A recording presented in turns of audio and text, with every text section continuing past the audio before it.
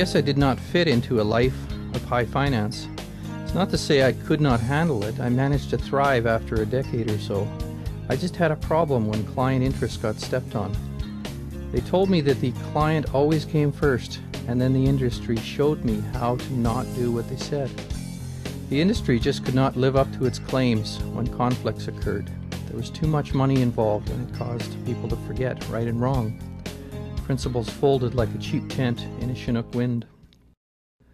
Out west, we used to live and work fairly close with our neighbors. In times past, we truly depended on them for survival, and they depended on us. That is the feeling that my parents' generation gave me.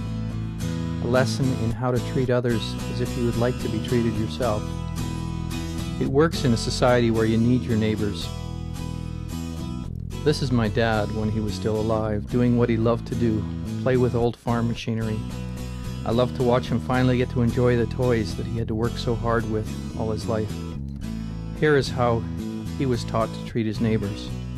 This is the example he gave to me. Here's how I find neighborly treatment among the top bosses I found myself working for when I joined the financial industry. Each time I visit Toronto, the money capital of Canada, I take a tour of these neighborhoods. I go to learn how the other side lives. I used to envy these people, and now that I understand the price they pay to get here, what they have to give up, I find myself being sorry for some of them. My views are different. My perspective is unable to handle where some of these folks are coming from. This is also Conrad Black's neighborhood. I often wonder what he had to do to live here. Unfortunately, these are the people who run the money in Canada. I wonder if money can be that addictive. Maybe some are just as sick as some of the homeless people at the opposite end of the economic food chain.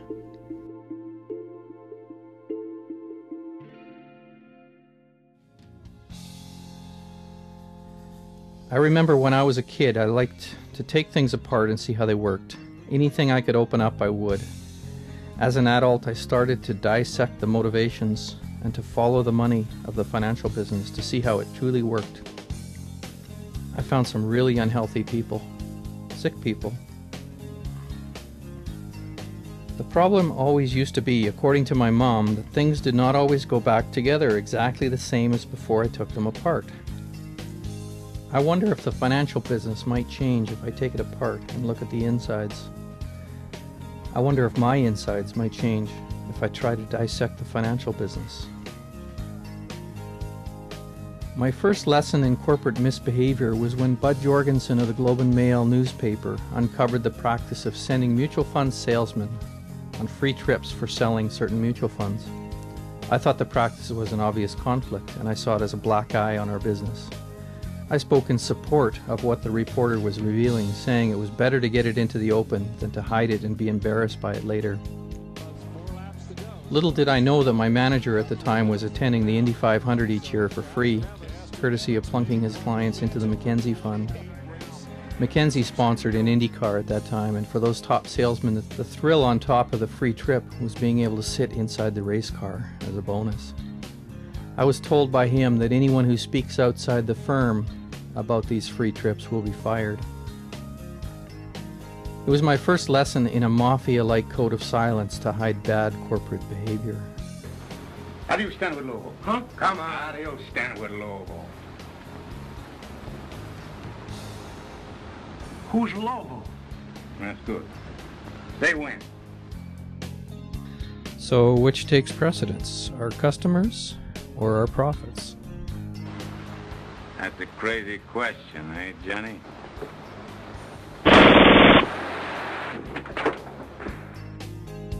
I've always published articles in my local paper to educate investment clients. My second lesson in the code of silence was when I mentioned how to buy mutual funds free of charge in one of these articles. After all, there were so many ways to be paid: commissions, trailing commissions, marketing incentives. We were all making a very good living now that the baby boomers had discovered investing. I thought that clients should not have to suffer just so that I was paid 2 or 3 different ways. I was in the minority, I guess. I was told by 4 or 5 managers at my firm, "You're making other salesmen angry, Larry. You can't publicly advertise commission-free mutual funds. I thought the code of ethics would rule over the code of silence, but I was wrong. I am instructing you not to answer that question. In accordance to the terms of the contractual obligations undertaken by you, not to disclose any information about your work. That means you don't talk.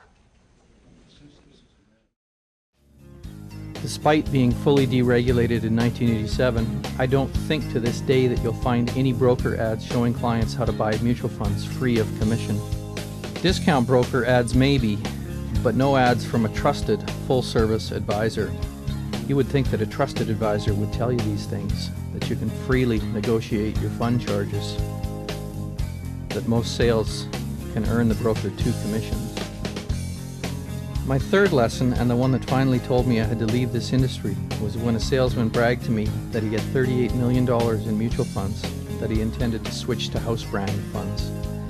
He and the firm would increase commissions or fees to the firm by about $750,000 if he were to do this. When these new house brand funds came along, the firm was able to keep 100% of the management fees in-house. He quickly learned that his annual income would go up by about 10 times if he moved all his clients' money there.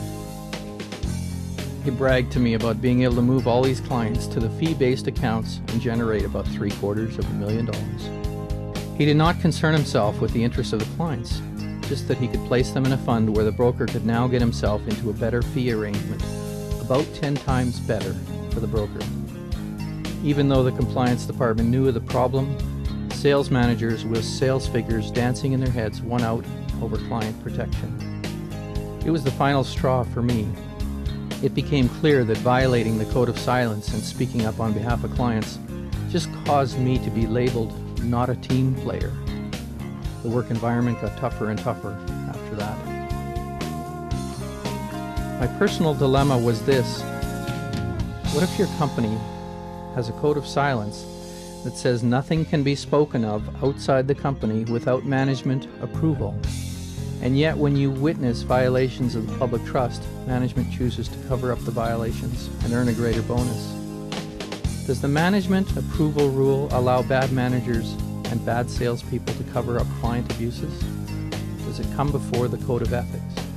I could not imagine this would ever be possible.